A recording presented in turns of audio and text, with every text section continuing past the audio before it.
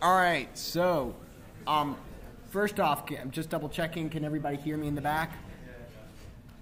Okay, so again, next Tuesday we will have a quiz again on basically on expressions and evaluations and the like.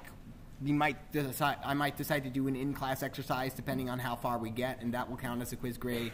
But also, I got a bunch of useful emails over the course of yesterday saying, "Hey, I'm not getting points on this Runestone exercise."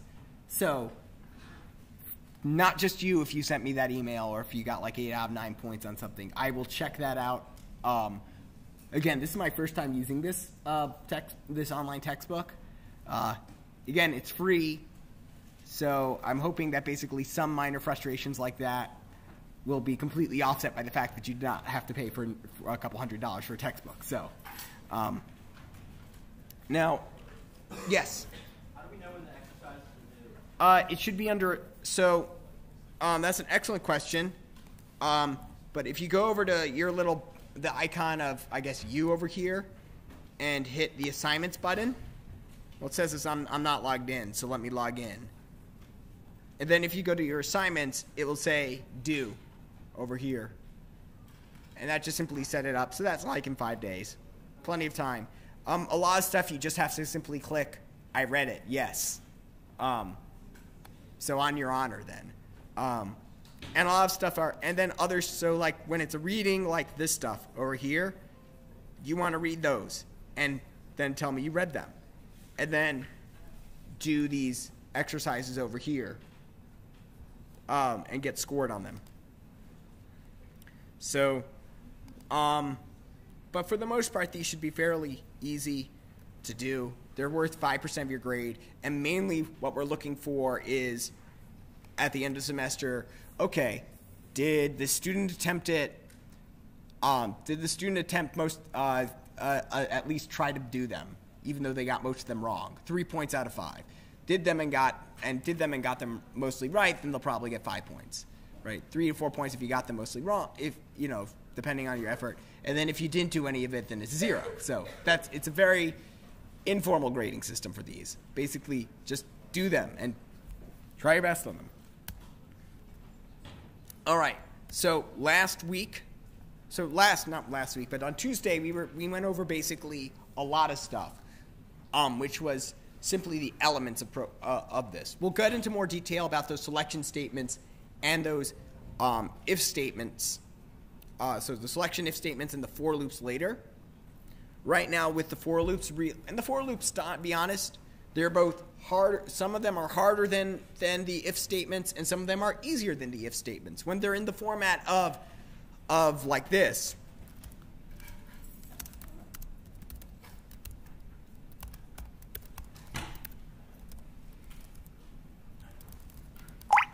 then you know that do something is going to be performed 10 times, right? That's when it's easy. When you see something like this, you know it's going to be performed 10 times. Right now, I don't need you to learn how to write them. I'm not going to expect you to write them for a while, but I might use them just to simplify things. But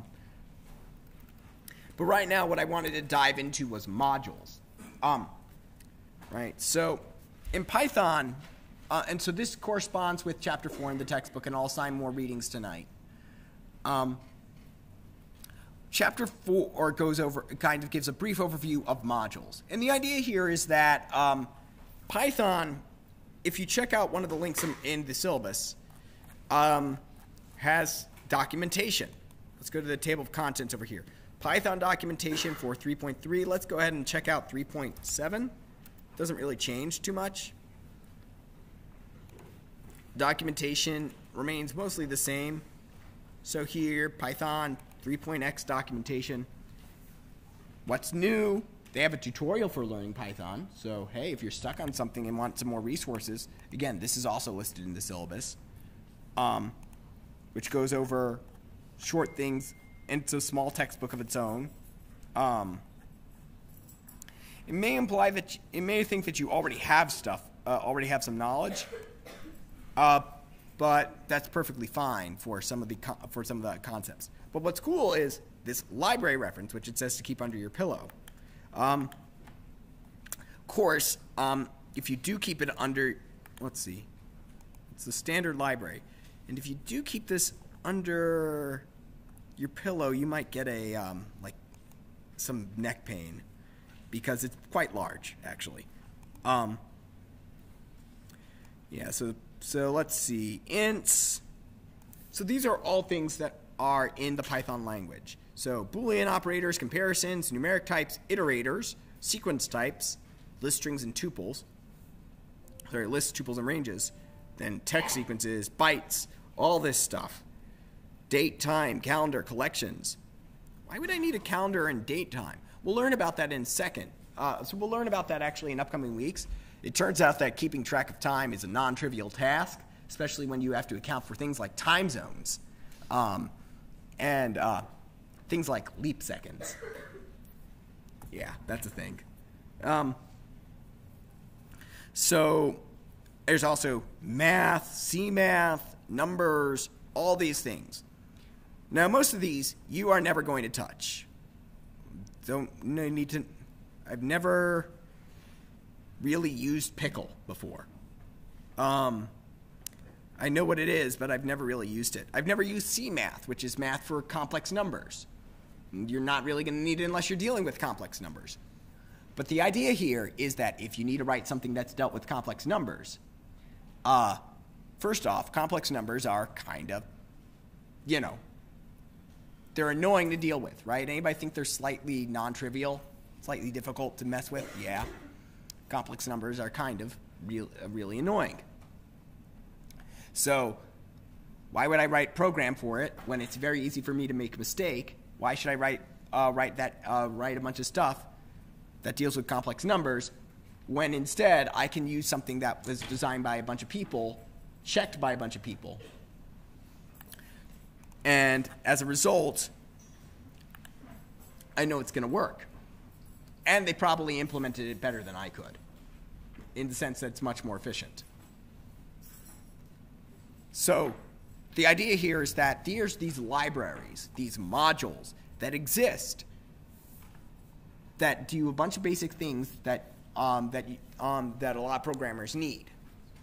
Programmers hate rebuilding or hate redesigning the wheel. So instead, we just simply copy somebody else's code. There's a saying: good programmers write good code. Great programmers steal great code. But don't actually steal code, because that's actually going to be really bad for you. The idea here also, you shouldn't do it when you don't know what you're doing, because it's very easy to basically accidentally copy-paste a security vulnerability into your server and then, oops. For instance, let's see. Random program. Yeah, so for instance, yes, that's what it's called. Couldn't remember the name, but I can remember what it was what that was called, a wabbit sometimes. A fork bomb, for instance. Let's see, do they have it in Python? Yeah. So this looks innocuous, and you might think, oh, copy paste this in.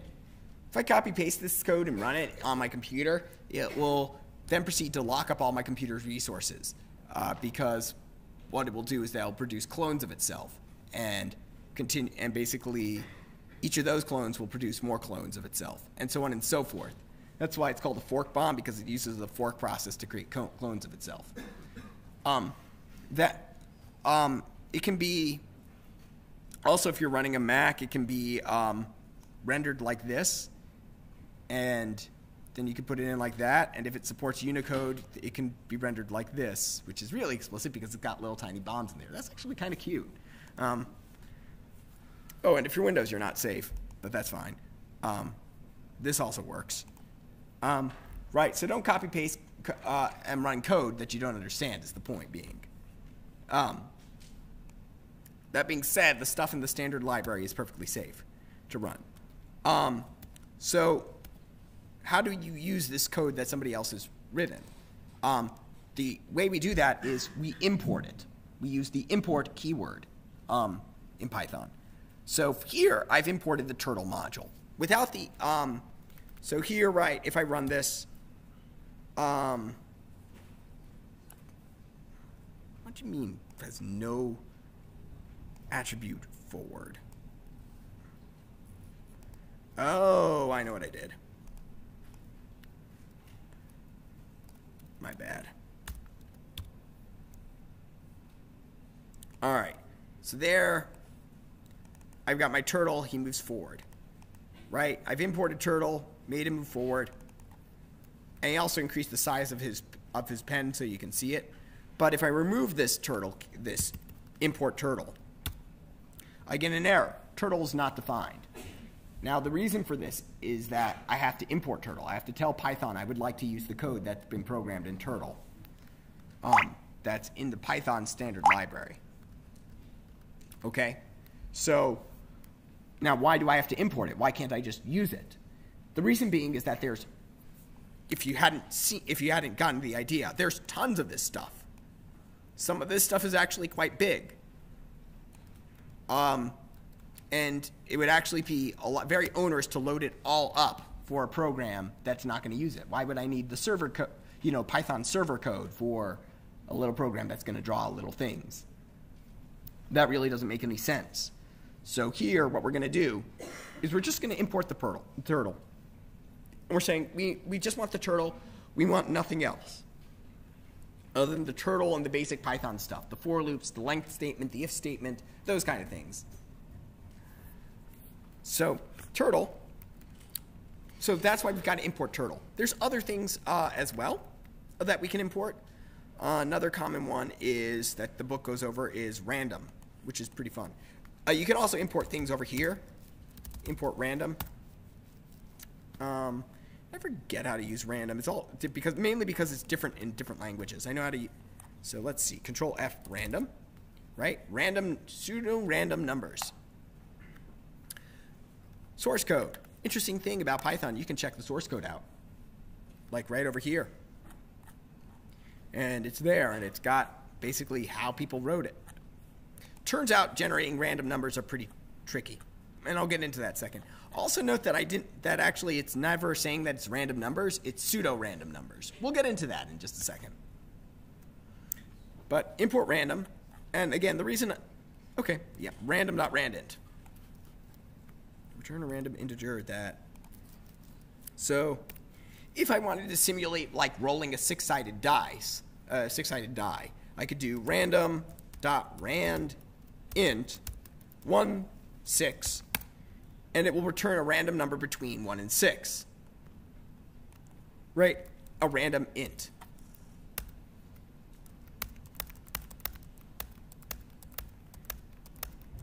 Now, you might think, well, that's not really random. It's seeming to favor 1 and... Oh, there's a 3. Well, actually, remember, here's the thing about randomness. It doesn't mean that everything's going to come out even. It means that it's going to be fairly even after we do like 1 million of these, right? We don't have a good statistical sample size. It does say that it's going to be fairly, should be fairly sophisticated about producing evenly distributed values. So now what did it mean to be pseudo-random? So true randomness on a computer is impossible. Impossible to get true random numbers. And that gets into the and actually if we were to borrow a philosophy professor or something, you might get one who argues that there's nothing truly random in the universe because everything is caused by something else, which is caused by something else, which is caused by something else. To which we go, we're engineers. We don't want to deal with any kind of philosophy. We just want to get our work done. But it is actually an interesting question to consider. So what we aim for in mathematics and computer science is statistically random. In other words, if we were playing a game of chance, would it be a fair game of chance, right? If we were to make a betting game, right, and say, hey, I bet that this number is going to come up on 1, well, I lose. But the question is, was it a fair toss of the die? was there an equal chance of me getting of it landing on 1 as there was on a 2, 3, 4, 5, or 6? That's what we're aiming for.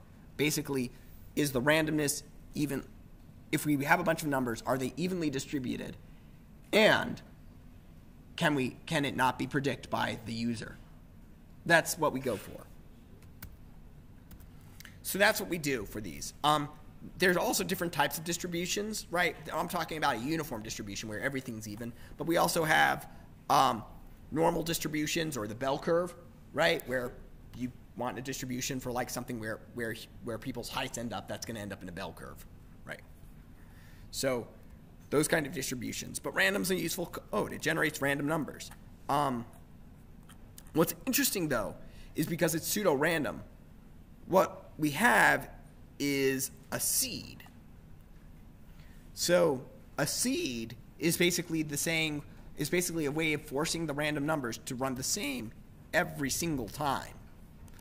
So let's go ahead and just simply do that in a script. So edit shell, restart it first. So I'm going to restart that shell. I'm going to go ahead and, again, adjust this.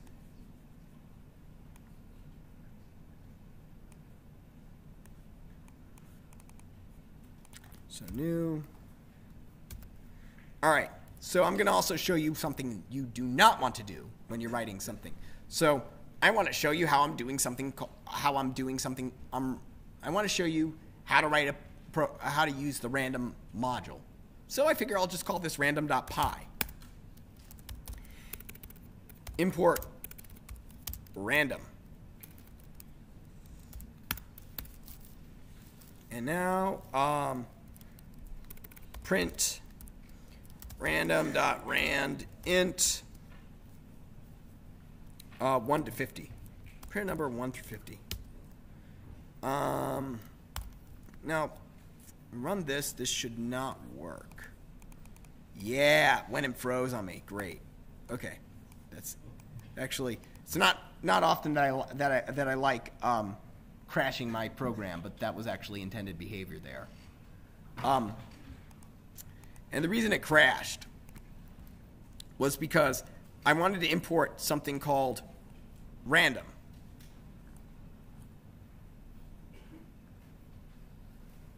Let's see. So I was writing this program called random. That did not open in idle.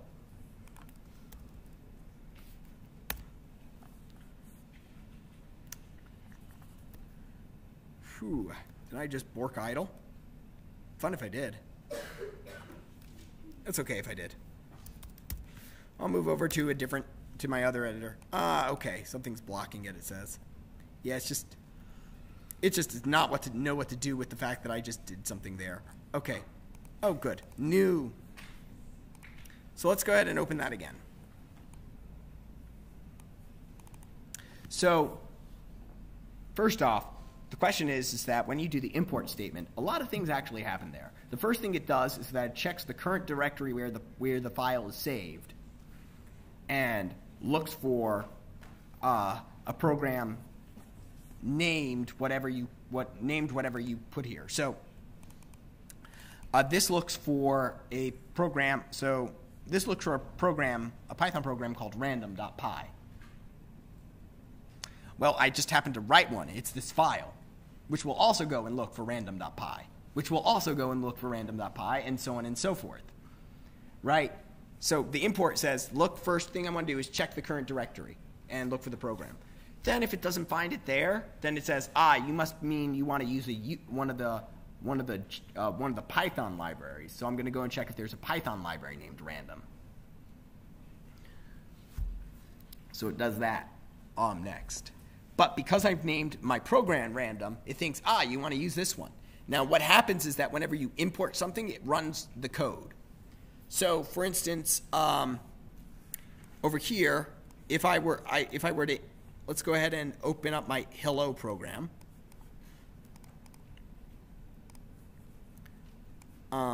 Let's see, hello. Let's see. There we go. whoops, no, don't want to turn off my computer. Okay. The issue when the power button is another key. So let's just write a quick hello world program. Hello world .py print hello world print done. All right, now if I run this, so if I run this, that will print out. If I go over here and back into random.py, and if I instead decide to import hello world, that's perfectly fine. And if I run it, run module, let's see. Does it not do those? Import hello world. Internal, okay. That's fine. Point being is that it will run this code even though it doesn't print it out. I'll have to check why it doesn't do that. But the point being is that it executes the code. So when we go back to our random, over here, when we had import random, it was telling it then to import random, which would import random, which would import random, and so on and so forth. So the end of the day is when you're running a program, when you're writing a program, don't name it the same thing as what you're trying to import. You don't have to know what everything else is called. You don't have to know that basically there's a C math or a math. Just know if you're going to be importing math, don't call your program math. If you're going to be importing turtle, don't call your program turtle. That was a nasty bug I discovered last semester. And so I figured that, or by I discovered, I mean a student accidentally discovered it, and I spent about 10 minutes trying to figure out what was going on. And then I noticed that the file name was named turtle, and was like, oh, that might be the reason, and it was. So let me go ahead and delete this file. And then we're actually going to talk about how to use turtles, because that will actually be fun. So let me delete this so that when I use random numbers in the future, I'm not going to get an error. Okay. So turtles now.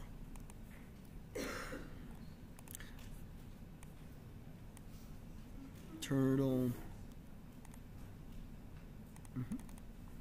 So turtles are covered in, so believe it or not, yes, I know I'm going slightly fast, but I basically hit over the big points that I wanted to in chapter 4, which is that, or part 4 of this, which is Python modules. And you notice that it's actually quite small, going over how to import modules, the random module. Really, though, what we want to do is go over the turtle. Now, you can go over the turtle program here, or you can do the turtles in here in your textbook.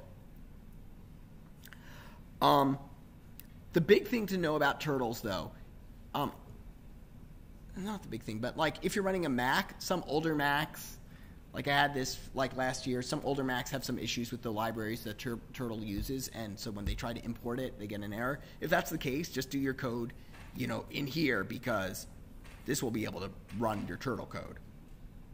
And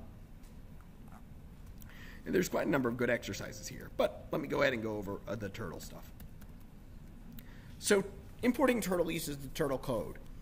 Now, when we're working with turtles, the first thing we want to do is create a new turtle. I generally call my turtle Bob because that's a very short name, and it's just easy to give it a name like that. This first line over here is the first thing we have to do whenever we're writing a turtle program, which creates a new turtle. Turtle.turtle, this is just code that creates a new turtle object. And if we were to run this code on your computer, which you can, let's see. Yeah, I think it's just a problem with idle because of what I did with random. So that's what's going on there. So yeah, okay, now it's working. And that will just create a little arrow, right? It's a bit hard to see, especially if you're in the back, but it's a tiny little arrow. So what I'm going to do is I'm going to use a function I looked up right before class started.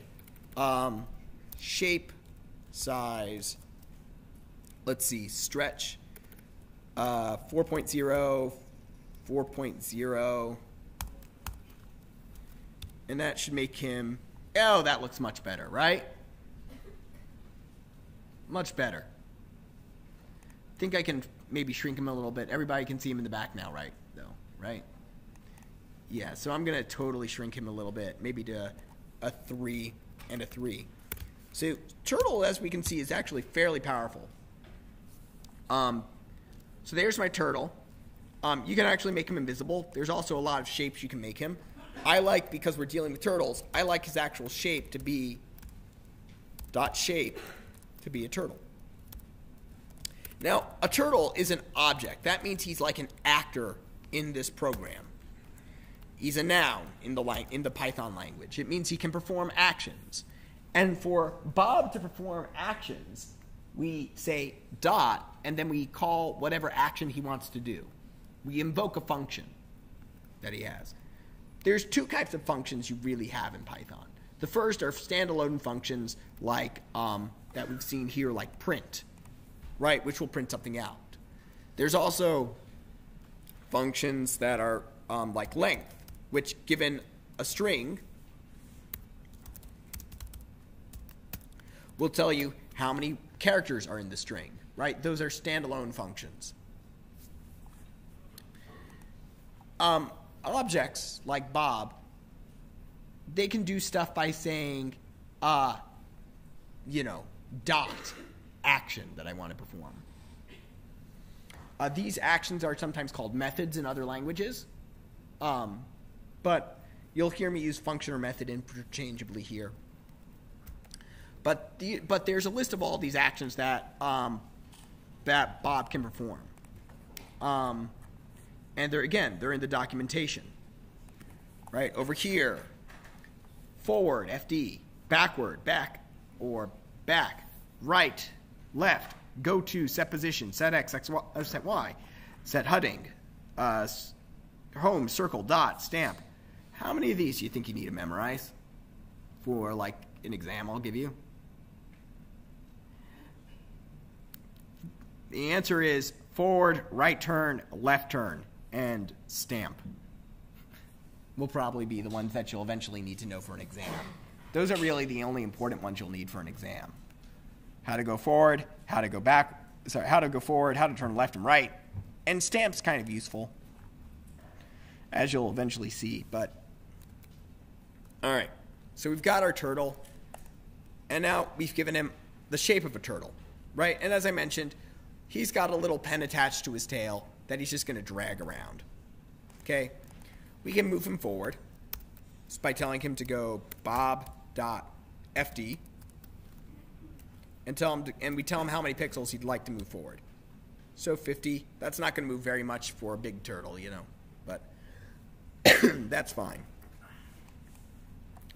We can also have him change his heading. Bob.right 90 degrees, which will turn him right 90 degrees. Move forward, turn right. That moved a little fast, actually. Can we slow him down? Of course we can. So, how do we do that? Let's see. Speed, that seems good. 0 is the fastest, 1 is the slowest, and slow is 3. So let's go ahead and slow him down to slow. And we'll put that command first. Bob.speed 3. Right, and let's go ahead and see how, oh, that was actually still pretty quickly. So let's go ahead and turn that down to 1. There we go. Let's go ahead and have him move him ahead like 500 steps now, as opposed to that, and then turn 90, so we can see it in a bit more detail. Move forward 500. Oh. Huh. So he's not limited by the screen size. How interesting. Good to know. That is actually something I knew, but better to for you to see these things first off. All right. What else can we do with him? Bob.speed. So is there a limit to how much he can turn? So let's do 20 90-degree turns. So again, he's going to go off screen. And if we tell him to do 20 90-degree turns, he's going to get quite dizzy. But that's perfectly fine. So remember, with turning around, of course, it works just as you would expect for something turning around, which is that if you turn more than 360 degrees, you're going to end up back where you started, right? Oh, and just like you can turn right.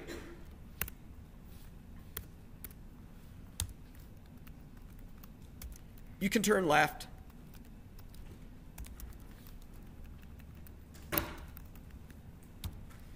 Right, and this is the primary way you can maneuver the turtle. You tell him to turn in a direction, and then you tell him to go forward again.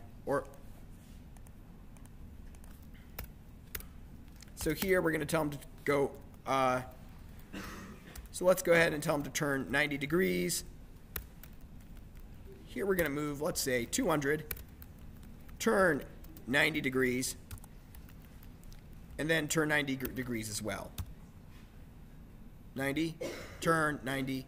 And then he turned left, and he's going the original orientation that he started. Something that I'm interested in. What if I asked him to turn negative 90 degrees? What would happen then? Can you turn negative 90 degrees? So negative 90 degrees left is 90 degrees to the right, which is confusing, and I'm never going to do that to you. But it's worthwhile to know if basically the reason that's not going to give you an error. Now,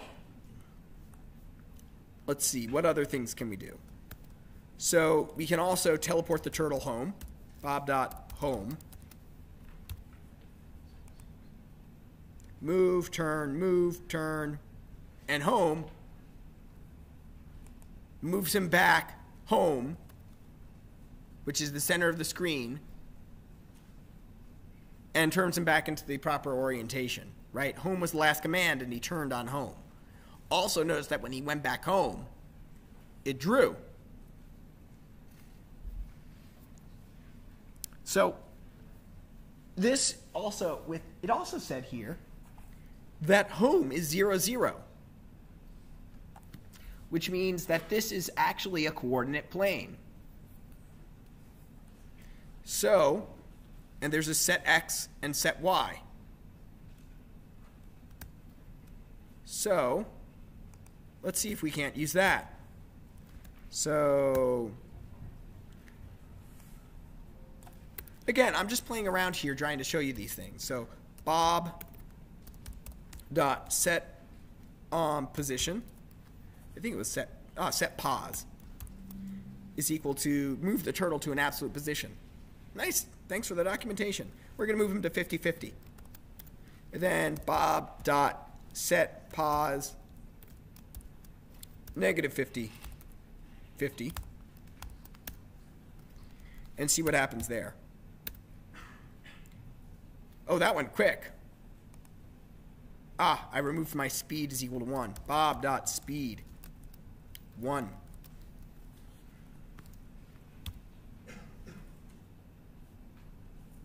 So he moved to 50-50, then he moved to negative 50-50. So it's the coordinate plane that we'd expect. It's just unmarked, unfortunately. Okay. Now he draws when we go back home. Interestingly enough, though, we can also do pen up. So now watch what happens. Draw, pen up. And there's no line there. So, right, remember, he's got a little pen attached to his tail. So pen up, pen down will drop will basically add and drop the pen. So let's go ahead and just, let's see, bob dot forward.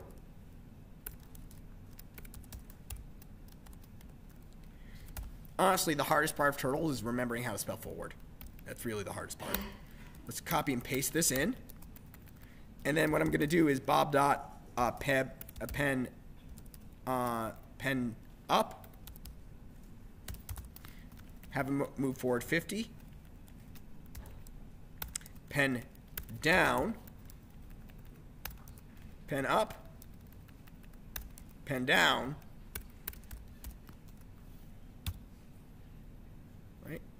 And now we've got him doing dashes. Right?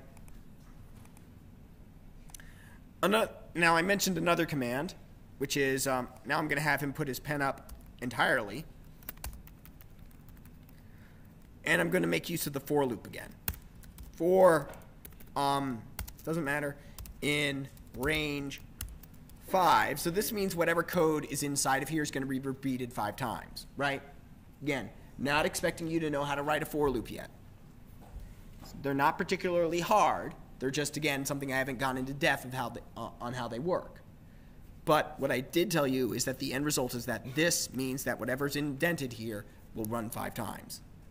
So what we're going to do is tell Bob is going to move forward 5 spaces. And why am I doing a for loop then? Because I'm lazy and I don't want to have to type it multiple times. So I'm going to just do, I think I'm going to shrink Bob down to twice his original size as opposed to 3 times. So Bob.forward 50, Bob.stamp. And we'll see what that does. So stamp, let's go ahead and now here's why it's in the loop. Because I can actually change this to be a bit, and now there's more distance between his stamps. What a stamp does is that stamps basically, imagine he's also got a bunch of ink right underneath him on his shell, and now he's just doing a little belly flop onto the ground, right? So he's essentially creating a stamp of himself on here, which is pretty useful. Because you can actually, one of the things we will do when we do the Hurricane Tracker program is that we will give him a custom defined shape. Yes? So does he leave a stamp every time he finishes an action? He leaves a stamp whenever we call stamp. So what he does is that he moved forward 100 steps, then he stamped. So, but we'll go, yeah, so he moves forward 100, stamps down. Moves forward 100, stamps down. Moves forward 100, stamps down. Moves forward 100, stamps down. Moves forward 100, stamps down. And notice that he's like on his last stamp. Let's go ahead and move him off of his last stamp. Bob.color red. Bob.write 90. Bob.forward 100. So now he's going to turn right and move down off the last stamp. And I'm also going to make him red. Again, let's go ahead and see if there's a way to adjust that screen because we keep going off the side of it. Let's see. I believe there is.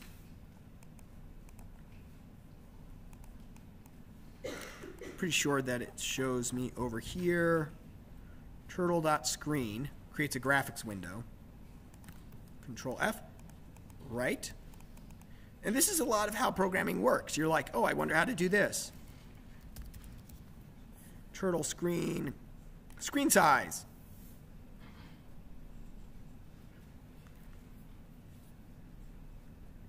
Let's see.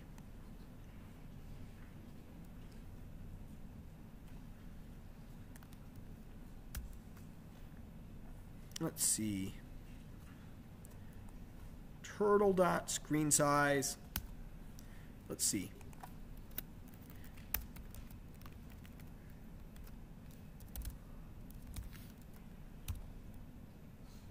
Well, all it did was add scroll bars to this, so not particularly useful there. That's fine. I can always just shrink it back to, yeah. Let's go ahead and shrink the turtle some more, 1.5, and have him move forward 50.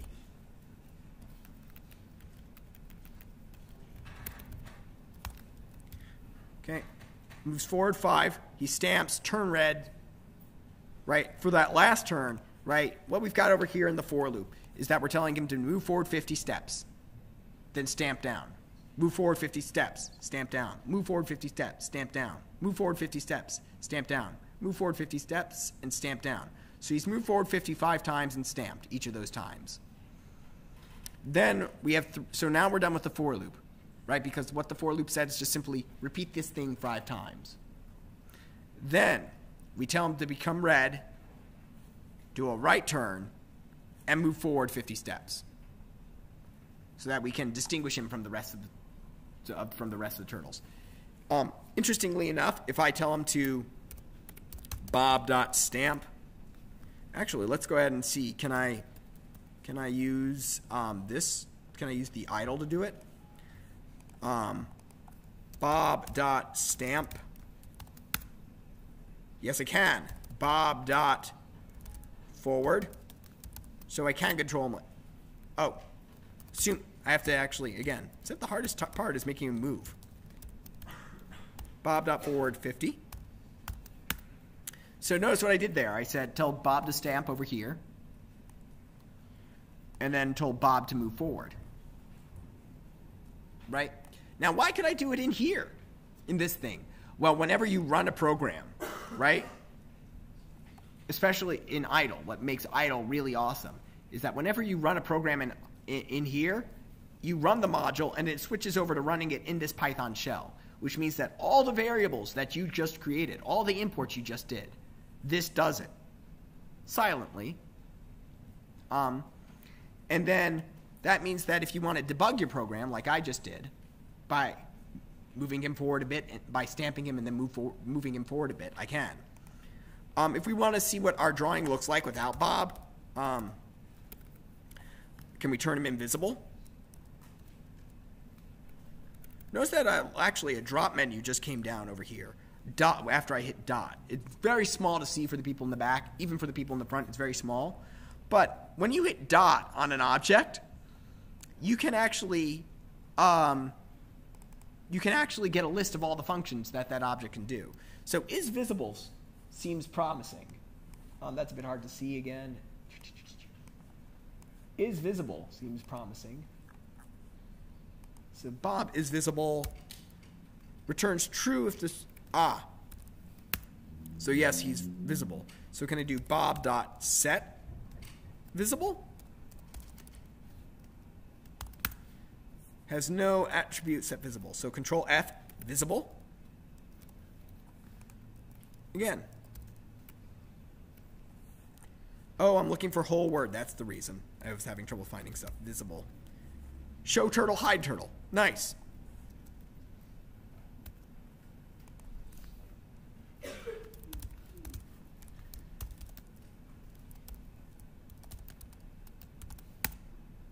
Oops. Oh, right. It's all lowercase. Bob, and I said turtle, not Bob. Bob.hide turtle. There we go, and Bob just disappeared. What if I told him to stamp while he's hidden? Oh. What went wrong there? What did I forget to do? Yes. Yeah, I forgot parentheses. Right? So, in order to invoke a method, and we call it invoke, I think, because it makes it sound really cool, like we're wizards or something. So Bob.stamp with parentheses, even though he was invisible, he was able to stamp, right? The hiding the turtles just make it so you can't see him. And this is useful if you're actually just drawing something, you know. So that's pretty nice. And this is true even if we do Bob.pen down. Bob.fd, that's short for forward, 100, right? And now Bob's over here, right? We just can't see him, right? But we can see where he's be. Also, he's red now. Why is he red? Because earlier I told him to be red. Let's go ahead and show Bob again. Bob.showTurtle. I know it's showTurtle because I just saw it. Okay, right, there he is. Bob.color. Green. Cool, I can make him green. Bob.color blue. Bob.color pink. pink a thing? I guess so. Bob.color puce? Is that a color? I don't know. It's like, doesn't know what it is at that point, though. So here's the thing. So let's talk about color for a second. So first off, there's a couple ways we can control color. Color, there's two colors the turtle has. The pen color and the fill color. Let's see. Easiest to show them. Color just sets them both, and most of the time, you don't really care about, unless we're talking about both of them. So, so here, let's go ahead and say bob.set fill, bob.fill color blue. Now watch what happens to our pink turtle. Okay, a bit hard to see, but we've got a turtle with a blue turtle with a tiny hint of a pink outline. We can take a look at that by doing the bob.set shape, right? 1.5, 1.5. And then we can add a third parameter, I think, for the outline, 2. Shape size.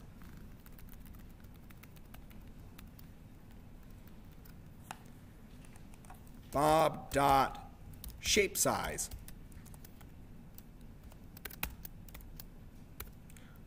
1.5, 1.5, and then 3. Okay, and now I made the outline much bigger. So you can see that he's got blue because we set his fill color to blue, and then his pen size, and then his pen color is pink, which is represented by its outline. So let's see what happens with that. Bob.fd100. So his color that he drags along the ground is going to be whatever his outline is. But if I tell him to stamp, bob.stamp, okay, and then bob.ht for hide turtle, it's going to be exactly what you see. So you can set his outline as well as what his color is. Generally, though, you just simply say bob.color. That's the only one you really need to remember. Okay, but what if, and bob.st for show turtle, but what if you don't want one of the predefined colors? So it says there's 3 things you can do. You can do color string or color RGB. All right. So let's see, color. We can set it like this. We can also set color like this. What? What the heck is this? Does anyone happen to know? Anybody work in graphics or anything? Yes. Isn't it like color code or something? Yeah, that is color code. That is hexadecimal. Yes. Yes. What are those? What do those numbers represent? Anyone? Yeah.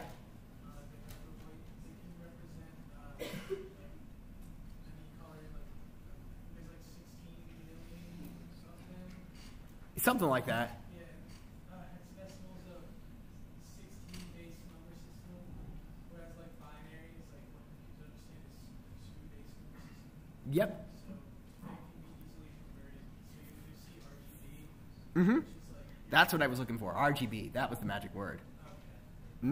okay. Not RBG, Ruth Bader, not Ruth Bader Ginsburg, but RGB, red, green, blue. But as you were saying, these are 16-digit numbers. Oh, sorry, 16-bit numbers. So this is a number over here which represents how much red. This is a number over here that represents how much green. This is a number over here that represents how much blue.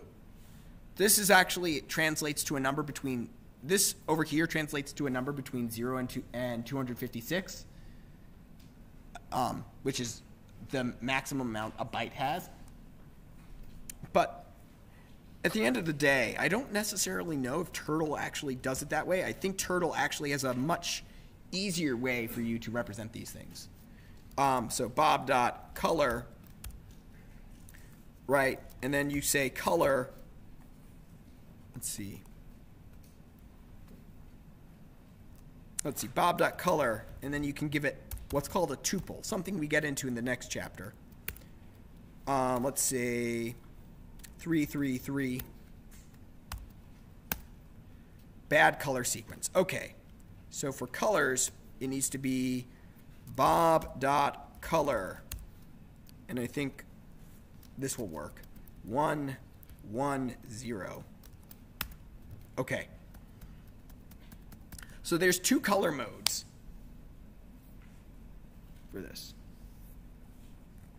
Let's see. So let's see. Bob.color. So let's play around with this. 1, 0, 0. So 1 is red, I guess. Or the first one is red. Okay? Let's go ahead and set 0 and 1 over here. Let's go ahead and do all zeros. Interesting. 0 is black. So what should 3 1s be, would you say? White. So if I do 0, 1, 1 over here, what am I going to get? I get a cyan color. So let's go ahead and go back to doing one at a time. 1 was red. This is green.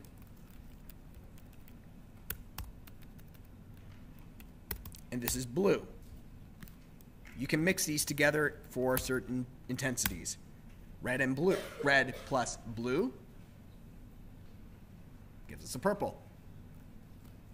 Right? But what's with the 1s and 0s? Well, that's the color strength. So, for instance, if I say 1 red and half a blue, it gives me a color halfway. It gives the blue, I'm saying have the blue at half strength. If I lower this down to half strength, we get more of a brownish color.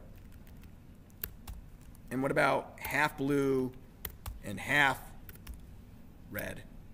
It gets us a much darker purple. So you can kind of vary these colors. You can pretty much come up with any color combination you need, which is pretty cool.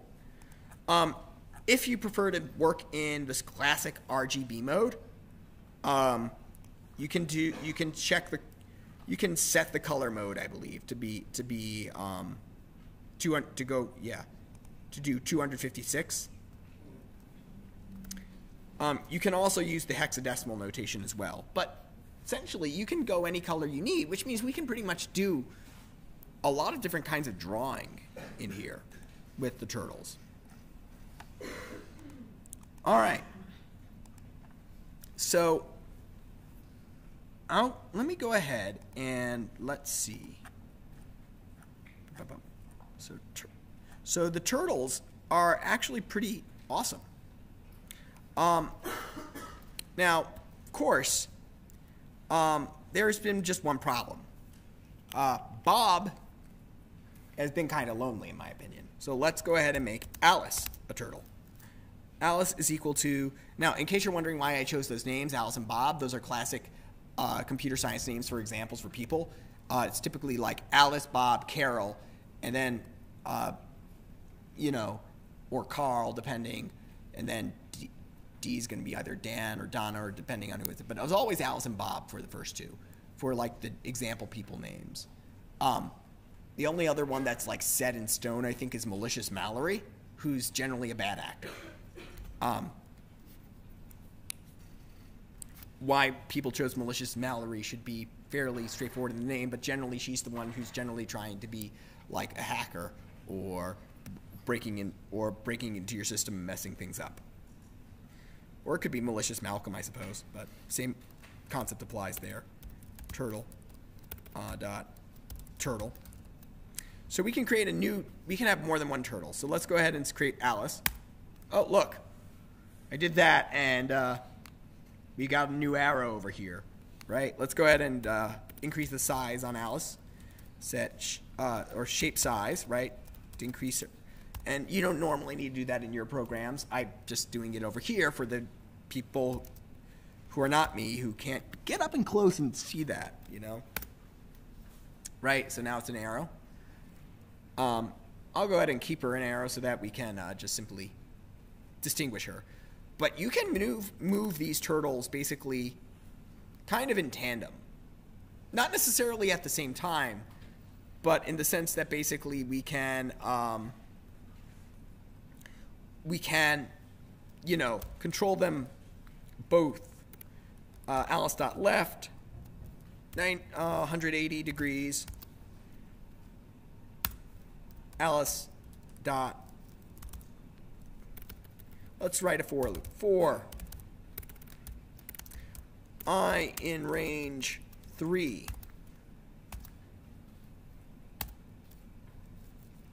Alice dot forward 100. Alice dot forward dot left 120 degrees. What's that going to do? It's going to go forward 3 times. 1, then turn left 120 degrees. So first off, first thing I need to answer is that, oh, I'm turning left 120 degrees 3 times. What's 3 times 120? 360. So this is going to end up being a full turn. So move forward, then go left 120, which is slightly more than 300. That's slightly more than a 90-degree turn. We do that 3 times. We draw a triangle.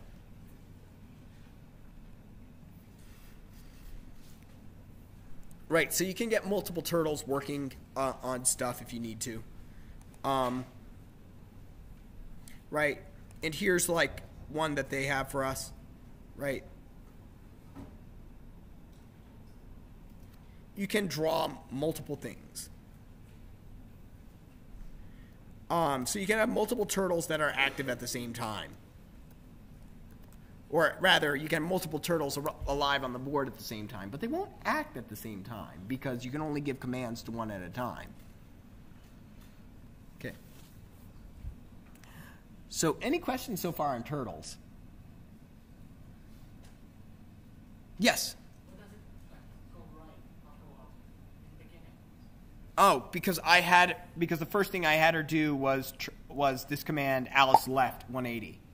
So I had her turn this way. Oh, why does it go right as opposed to up in the beginning? That's just the default way that it's set up, that that the turtles are facing this way as opposed to up. How do I make it go up? In the beginning? Or how do I make it go up, period? In the beginning, you can set the default way a turtle is by, let's see. So I remember that being, so orientation, set heading. Yeah, there's a setting for it in here that you can have. I think mode. Yeah. So you just simply have them. You set the mode to be turtle.mode to be logo, and it will be. And it'll go, and it will. The default of new turtles will be upward. But by default, we're going to use a standard mode. All right. Other questions for turtles? Yes. Sorry? Why do you I instead of underscore? Because that is the way. Because that is muscle memory at work over there. So here when I'm using I will change with the values. So I will be 1. So here I will be 0, 1, and 2. We'll learn more about that in a bit when we get to the for loops. And underscore means we just don't care what the value is, and we don't have a value to change. But most of the time we care, and most of the time we use a lot of times because it's short for both integer and index. which is the most common thing, and that's the most common use for that. So you'll see me using I a lot, just out of muscle memory. But really, when you don't care, you can use underscore. Any other questions about turtles? Yes. Excellent question. I'm not sure off the top of my head, but let's see. So let's see. I think by doing, let's see, BG color, I think. Yeah. So let's see. Can I change that? Yeah. So here, rather than calling a specific turtle, what we do is that we call the module itself.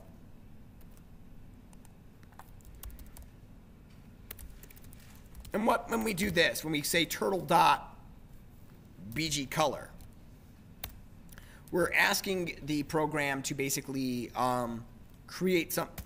do something that we're asking it to use a function that it was written in there. So let's go ahead and turn this into a hideous looking orange. Actually, it doesn't look too bad. But BG color will change. So turtle.bg color changes the background color. So you may be wondering why we're doing turtles. That might be so some of you might be wondering and just too polite to ask, okay, what's the point of this? And the answer is that this gives us a very simple way to interact with graphics. Interacting with graphics in other programming languages is a pain in the neck. A real pain in the neck. It is a pain because you have to create canvases and then you have to create graphic objects and draw on the graphics objects and then call update. And it's just a mess. Here I've just got a turtle who I can just move around. It's intuitive. It's easy. It's sometimes tedious, but it works.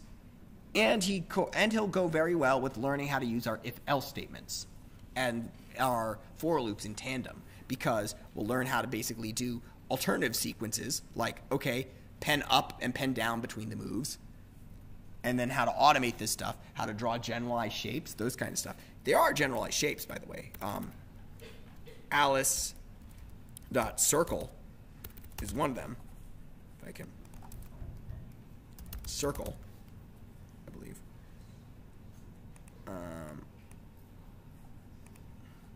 Right, radius, extent, and then so this is very interesting. And I think this will be a good place to stop after we get here, because it will bring home a lot of good points here. So Alice.circle, let's go ahead and make a circle of radius 100. Right, and that draws a circle of radius 100, just starting from the top of where she is. So now turtle.clear, let's see what that does. Whoops, turtle.clear, let's see what happens here. Did not do what I expected it to do. All right, let's go ahead and go back to over here. So I'm just going to keep Bob around, and all I'm going to do is I'm just going to have him do Bob.circle.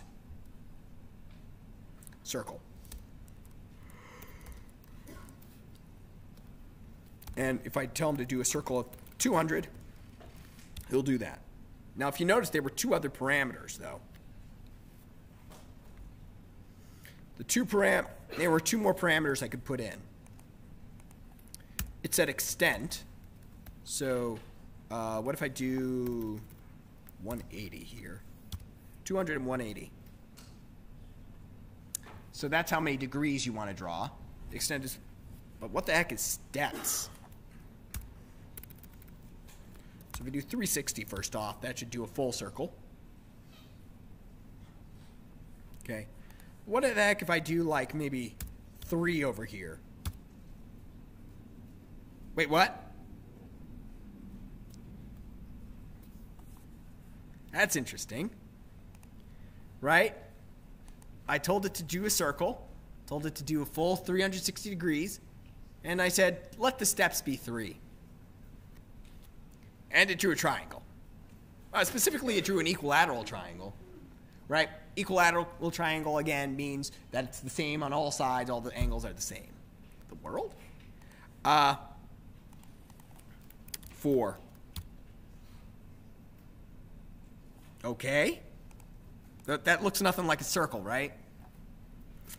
Okay, let's go and do 6. Guess it. You can guess pretty well that's going to be a hexagon there if I do 6. And then if I do 7, it's going to be a septagon. Right? And if I do 8, it's going to be octagon. And if it's going to be 9, it's going to be whatever the heck that is. And so on and so forth. Dodecagon, I think, or something like that. I don't know. Right? But point is that as the shape goes, as the number of steps goes up, what's going on? It's looking more and more like a circle, right? To the point where if I do like a 100gon, whatever that is, right, a polygon with 100 sides. Okay, so we know because we wrote this. We know that that is not a circle. It's a 100gon, right? It's a shape with 100 sides of equal length, right? We know that because we wrote the code that said so, right? And it's more apparent if I make it ginormous, right? Like over here, 1,000, right? It's hard to tell, actually. What's going on here? Oh, fine. Well, sorry? Well, what is going on over here is that with this circle thing. Okay. What's going on over here is that actually it's kind of we're working in a coordinate plane, right? We're working in a coordinate plane of, well, are we working in a coordinate plane of integers? I don't know, but I kept saying pixel. What's a pixel? Excellent question. Glad I asked it. Good old Wikipedia. By the way, other classes, especially if you're freshmen, you may have gotten like a lecture about how much Wikipedia is evil, especially from your high school teachers or something. Wikipedia is the worst. Don't use Wikipedia. Love Wikipedia. It's the best thing ever. May have to do with the fact that Wikipedia came along when I was in high school, but also for computer science topics, like Wikipedia is just the best. Like, as we'll learn, bubble sort. Right? I mean, come on, it's got animations. It's bloody brilliant. It tells you how to do these sorting algorithms. It's fantastic. So so for computer science stuff, for some reason, it's actually very good.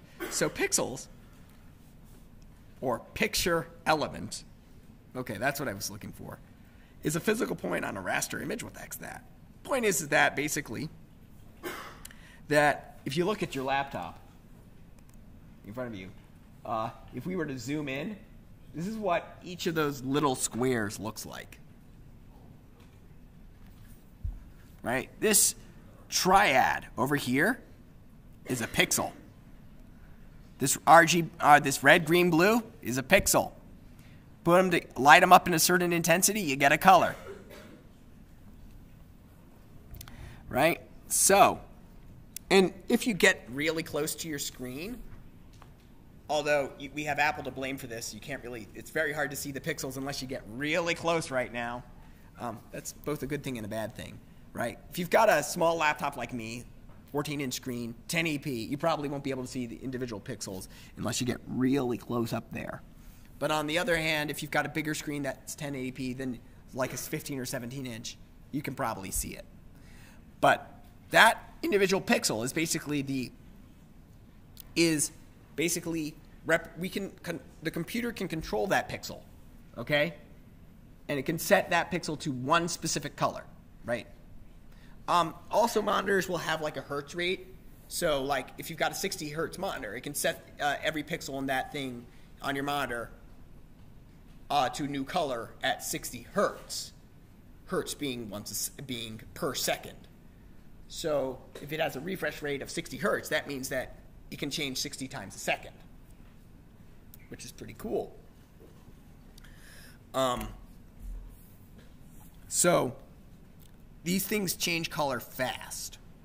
It gives the appearance of animation. When in fact, essentially what's going on with your computer is like one of those little flip books where they each have a little drawing on the next page. That's what's kind of going on in terms of animation. It's just lights turning on and off really quickly. So how does that get back into here? Well, at some point, the sides just get too small to draw. We can't actually draw a real circle, because at some point it's going to get jagged like this over here. At some point, it's going to become jagged. So we can just approximate it. And that's a lot of what happens in computers, in computer science. A lot of times we're stopped by like physical limitations or stuff, but the approximations for like shapes and stuff are perfectly fine. So, having a 100-gon for a circle, perfectly fine. You ask a person, is it a 100-gon or a circle? They're going to go, what's a 100-gon? It's a circle. Right? Let's go ahead and shrink this down. I'm going to put this down to maybe 200 radius. And we're going to make it a 50-gon. Or maybe a 25-gon. This will get the point across, I think. There we go. We can start seeing the sides again. Right? 1, 2, 3, 4, 5. I'm not going to count them all, but if you're so inclined, you can count them. But there's 25 sides there. But especially the further back you are, the more they blur together. And that's what's going on here. So to draw an actual circle, it's just choosing an arbitrarily high number. Right? And you can see it's kind of jagged in some places. And that's just because of the way pixels work. Now, the way it gets around, a lot of computers get around this, because I'm sure you're like, I've seen things. Things on my screen look crisp. They aren't jagged. Well, that's where you get cool things like anti-aliasing going on, where basically that it will take, where it'll take an image like this, and the pixels in the image like this, and render them and smooth them out a bit, right?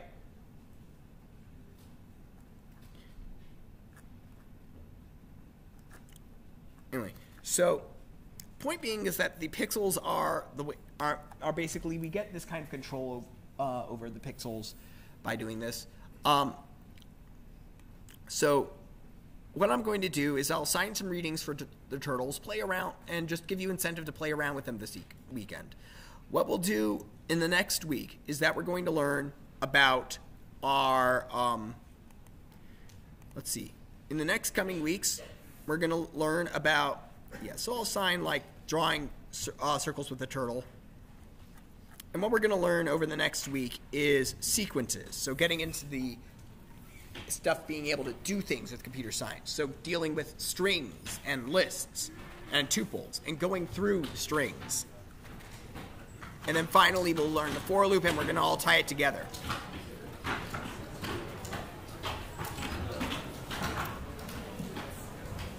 All right.